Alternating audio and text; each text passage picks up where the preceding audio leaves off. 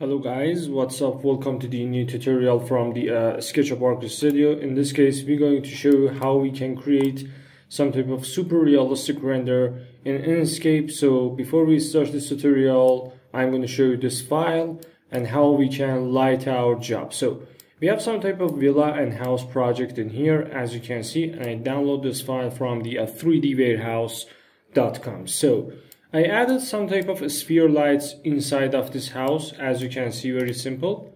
I can move them, rotate them, or do all of the things you want.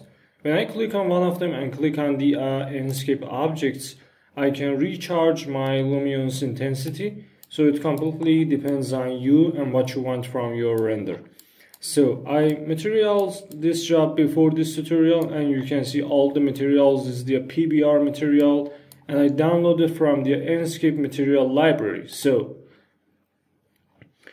we have some type of purple places in here, as you can see, and I have some work with them, and I will tell you what is my job. So I'm going to click on the Enscape SketchUp frame in here, click on the position camera and look around. So I'm going to click on the start Enscape. So it takes a little bit time, and after that Enscape rendering engine will load for you.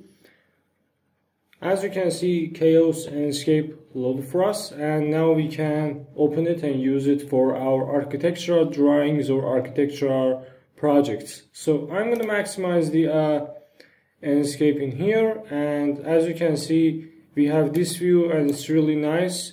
We can see the sphere lights effect from the inside of the house. So I'm going to press F, click on the Enscape SketchUp camera shot. And now I'm going to close it in here. My projection is the 2-point perspective. Sometimes these type of crashes happens on your graphic card, so don't worry, you can close it and start Enscape again. So it takes a little bit time, and now Enscape will reload it for us. So I'm going to add some type of self-illuminate and hidden lights to my job, like the purple color to the self-illuminate color, and this is the result that we have in here. So before I do this job, I'm going to minimize the Enscape in here and maximize the SketchUp at the left side. So I'm going to click on the paint bucket in the SketchUp, and I'm going to click on the Enscape material editor. So I want to detect this colors, but I don't know how, so I'm going to click on the color picker, select this, and medium purple selected for us. So I'm going to change the color of it to the white and change the type of it from generic to the self-illuminate. Look at these rendering here. When I change it to the self-illuminate, the thing that happens is that you can see some type of shiny lines on your job and project. So I'm going to increase the luminance power to some number about maybe 50,000 candela per meter, and I want to decrease the roughness to the 0, so now it's much better. And I'm going to close it in here, maximize the Enscape. So my default camera shot is Enscape SketchUp, so I'm going to click on it, close the view management, select the save frame, and now I want to turn on the setting for my job. So in the visual setting, at the atmosphere, I turn off the sun brightness, so we have this type of dusk till dawn render for this job. When I change it to the 12%, you can see the result, but I prefer to use some low value like 2%. Night sky brightness is one of the parameters that you can use on your night render, so 144% is good. I wanna use the soft shadow sharpness for the inside of the house, or hard shadow sharpness. So if I want some type of hard shadows, I can increase it to the 88%, and I can see the effects in the inside of the house. But the main point is the artificial light brightness. So I want to increase this artificial light power, so I can increase all of them at the same time, and you can see the result in your render. Something like that, about 146 can be really good.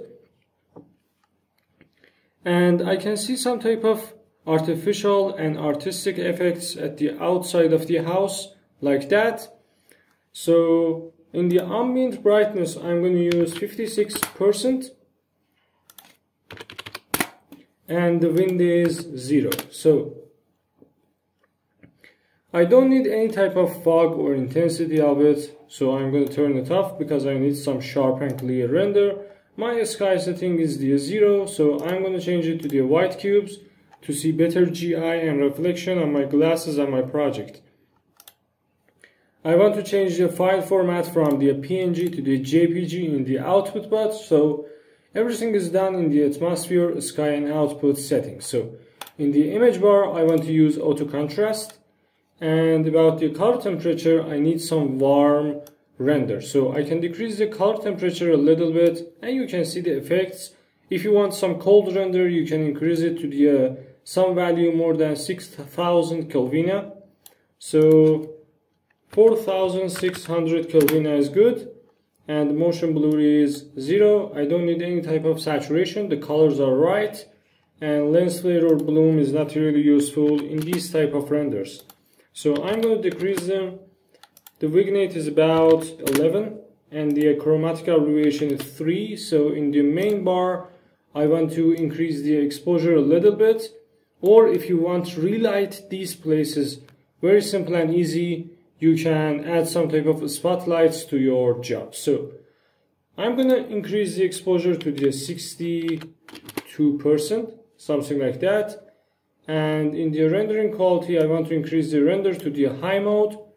So now the result is much better and much realistic. But you can see what happened on your lighting. Your lighting will be overlighted and it makes your renders a little bit out of the realistic world. So in the atmosphere, I can reduce the artificial light brightness to the 106%. Now we have better result, or I can reset it. Or when I decrease it, all the powers will be decreased for us. 94 is good.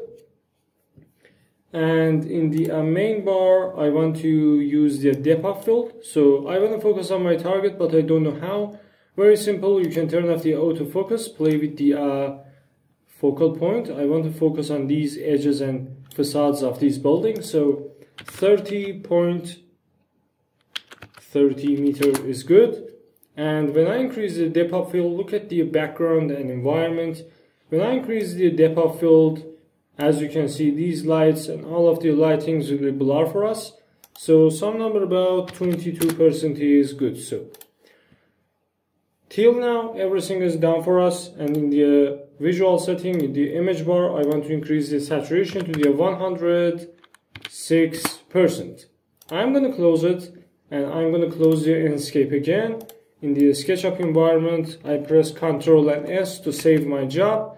And now I want to add some type of spotlights for my rendering. For this job, I'm going to click on the Enscape object, the spotlight, and I need some spotlight like this. The Enscape object again, a spotlight, some spotlight like that is good. So I'm going to click on the load IS profile, and in the drive F, visual tools, IS light, SketchUp Arc Studio. So I'm going to use IES number 5 and press open. So I want to increase the luminance intensity and power as I can. Something like that is good. So I'm going to move it to this place, use the rotate option and rotate it like that to make some type of straight lighting. Something like this is good. So I'm going to move it to this place downside and take several copies. So I'm going to move all of these lights to this place, another copy to this place, and I can use another copy for my finalizing job in here, for example. So in these places we have some too bad darkness, so we can improve it by adding these lights like that. And I want to use copy rotate, and 90 degrees good. So I'm gonna move it to this place. I'm gonna start Enscape again. So as you can see, it takes several steps and levels for your job, and after that you can reach to the best result that you want from your render. chaos Enscape will loading for us. It takes a little bit time because light is one of the heaviest jobs for your graphic card. So now this is the result that we want from this render. So everything is done for us. I can click on the Enscape SketchUp again, and I want to improve the lightings. As a matter of fact, these spotlights a little bit too shiny for my render, so don't worry. We can fix this problem very simple and easy. I'm going to select these lights in here and move them to this part. So I'm gonna add some type of distance between these lights. For example, this one in here and another copy in here and here. So now it's much better. About these lights, I do the same job, very simple and easy. I'm gonna fix it to this point. Now it's much realistic. And in this place, I'm gonna repeat this job another time. Very simple, very easy, and very useful. So I repeat this job for all of my lights, as you can see, with only clicking and moving these lights. Something like that is good. And take another copy like this. So I'm gonna select one of these lights, spotlights. Click on the Enscape objects, and you can see the luminance intensity. So it's a little bit too high for rendering. I can reduce it to some type of decade number. Something like, for example, 200,000 candela. So I'm going to set value 200,000 candela. So I'm going to close it right now. As you can see, lighting's done for us. Now I'm going to turn on the save frame, click on the visual setting, output, and change my resolution to the custom mode, and add another resolution for my job, something like that, and change the rendering quality to the ultra mode.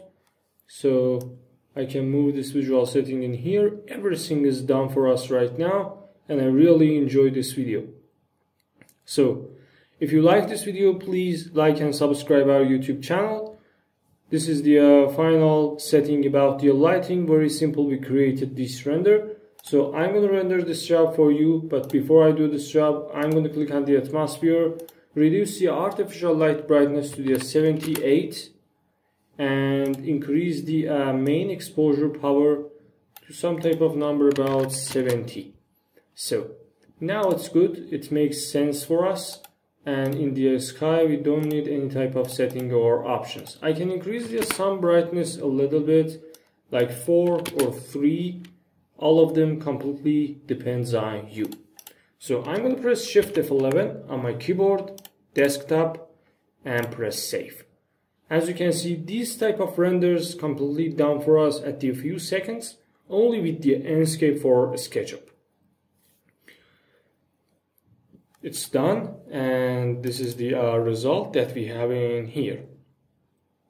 Thanks for your watching, thanks for your support. Please subscribe us, and goodbye.